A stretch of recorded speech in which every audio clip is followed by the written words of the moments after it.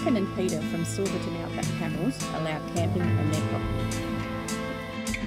They've got dozens of camels, all with names, and they do daily camel tours. When we arrived at the gate, we were greeted by the inquisitive pet ostriches. They loved getting guests, and they were so excited to show us to our site that they ran ahead in front of us to show us where to set up.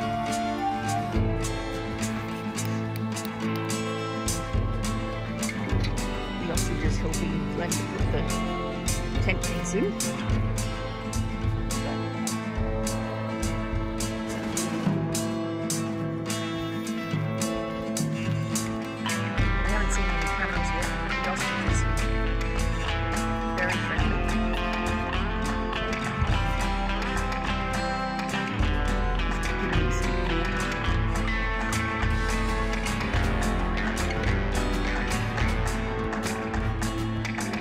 There were lots of old vehicles laying around the property, but what they even had, look at this, they even had a replica of the Mad Max 2 compound.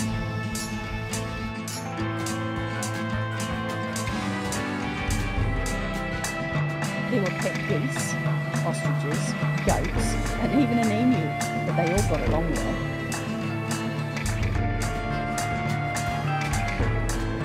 I wanted to get rid of that hat. I know chickens like to roll in the dust, and obviously ostriches do too.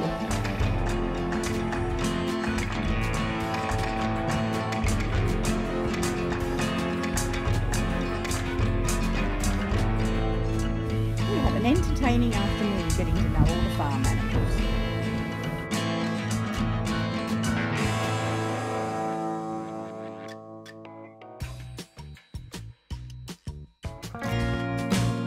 And now it's time for our camel ride. We're taking a sunset tour around Silverton. That's our campsite over there to the left, nice and quiet all by ourselves.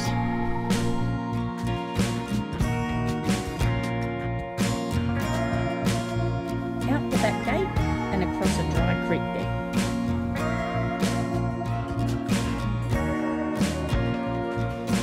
Their pet dingo called Echo, he came along with us.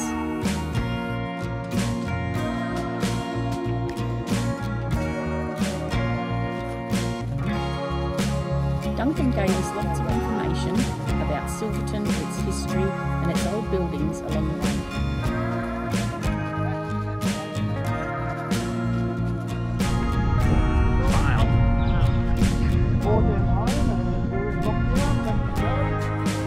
The sky was turning a beautiful golden colour just as we rode into town.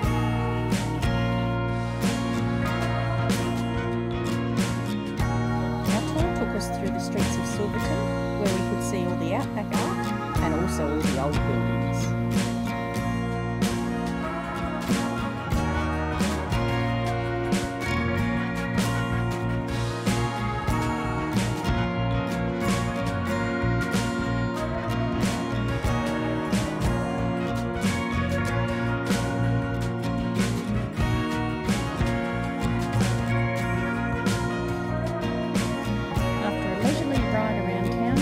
Stop in front of the Silverton Hotel for a group photo shot. The camels were good at giving kisses. On our way back to camp, Echo started to do his dingo howl. It was so cool.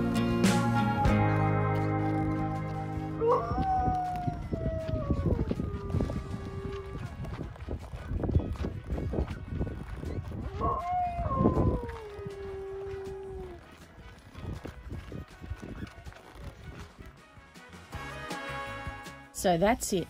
What an awesome time we had on the sunset tour with Silverton Outback Camels. And thanks Duncan and Peter for sharing your property with campers. We had a great time.